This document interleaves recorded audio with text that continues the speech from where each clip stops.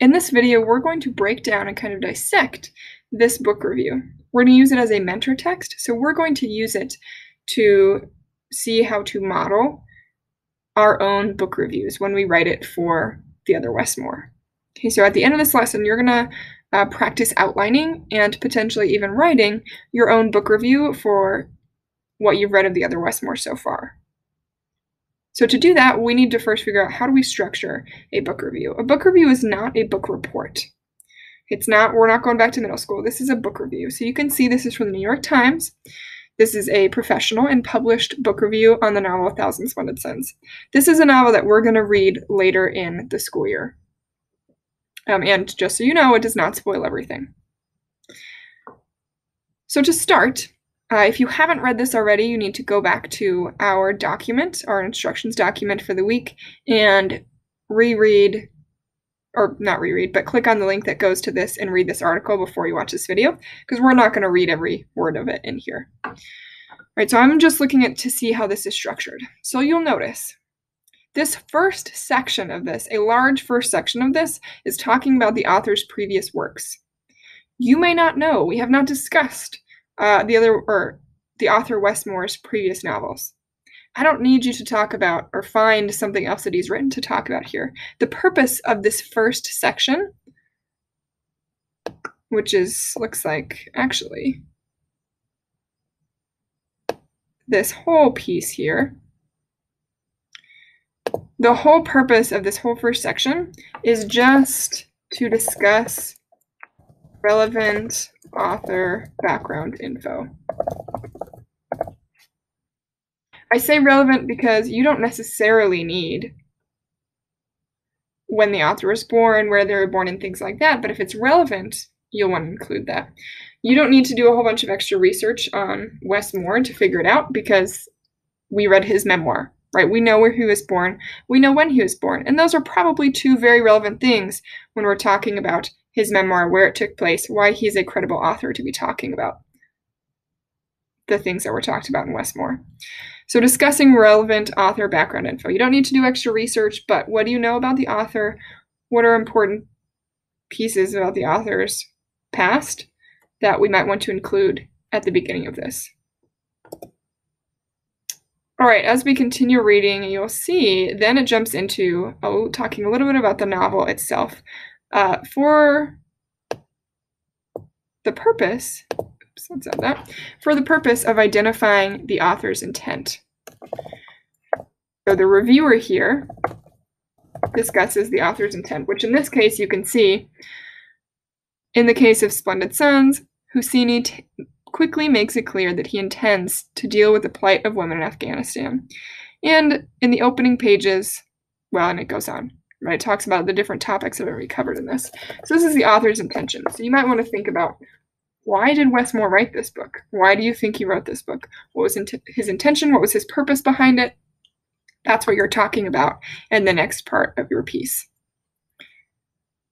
Okay, then we get into covering different topics and major plot points.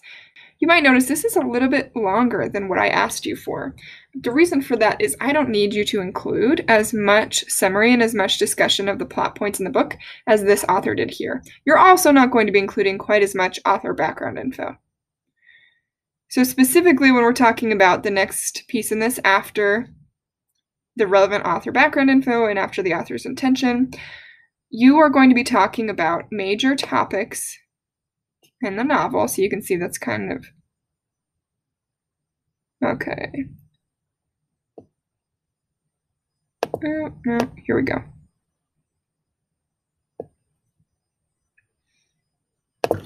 Okay, so these are the major topics covered in the novel.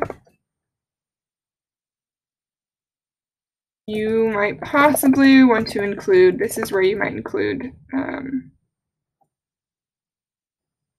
at most 2 to 3 major plot points as they relate to the topic. So not just for the sake of summarizing the book, I've read the book, but for the sake of discussing how those plot points develop and relate to those major topics. So major topics such as parenting, environment, personal choice, poverty, things like that.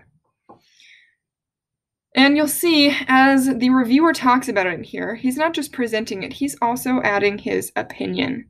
Okay, if you can look up here, this opening quickly gives way to even more soap opera-ish events.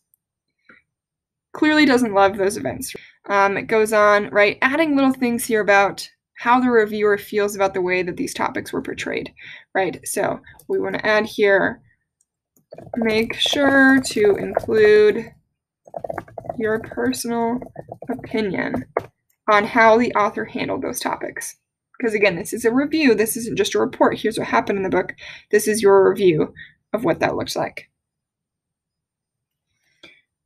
Okay, lastly, we can see right here,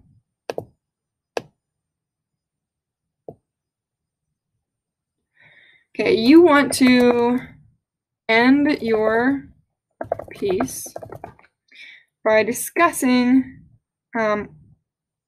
what either makes the book worth it to read it or what makes it not worth it. So at the end of the day, what is this book worth reading or is it not worth reading? So you can see this author does, or this reviewer does it here. Within the end, it is these glimpses of daily life in Afghanistan that make this novel so stirring and that distract attention from its myriad flaws. So he's saying, you know, it's not perfect, but it's worth reading because of these glimpses of daily life in Afghanistan. Okay, so end your piece with why the book is or is not worth the read. And a little bit about what exactly makes it worth it.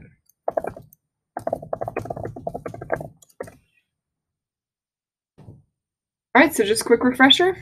We've got, you start by discussing relevant author background information.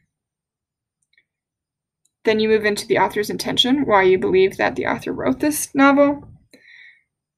Then you want to include what major topics were covered in the novel, possibly 2 to 3 major plot points as they relate to it, making sure that you're including your opinion. How do you believe those topics were handled? And then lastly, you want to end it with why the book is or is not worth the read and what makes it worth it or not. Good luck.